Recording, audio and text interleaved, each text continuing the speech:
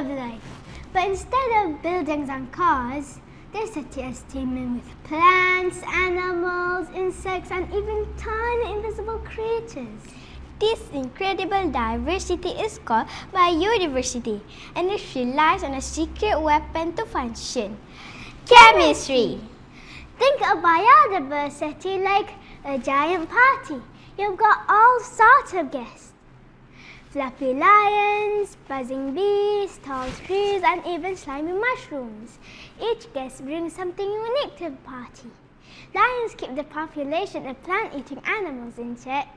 Bees help plants reproduce. Trees provide homes and food for other animals.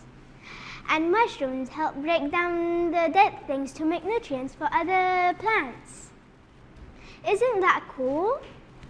The more different guests you have at the party, like more plants and animals, the more fun and interesting it's become. This variety is what makes biodiversity so important. It helps keep the environment healthy and balanced. Now, let's talk about the secret weapon that keeps this party going. Chemistry. Chemistry is like a whole team of chefs, janitors, and party planners behind the scenes.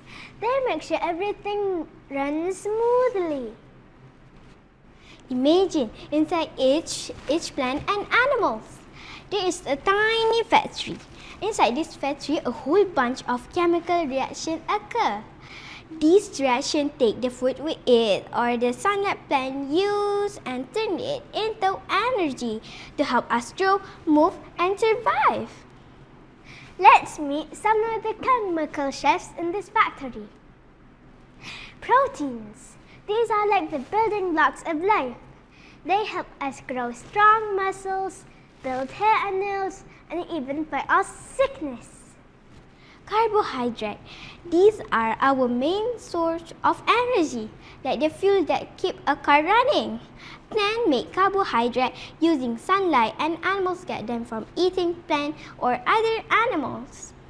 Chemistry also play a role in cleaning up the party. Living things use special chemical called enzyme to break down food and waste products. This helps keep the environment clean and provide nutrients for plants to grow. Finally, chemistry helps plan the party by creating communication signals. For example, flowers use chemicals to attract bees for pollination. Animals use scent to communicate with each other, like a skunk spray or a dog marking its territory. So, you see how chemistry is like an invisible helper at the biodiversity party. It keeps everything running smoothly, from building strong bodies to cleaning up the environment. Without chemistry, biodiversity will be possible, and the party will be nearly as fun. So, let's take care of our chemistry with all other people, plants and animals. Because all of us are important. Don't you forget that.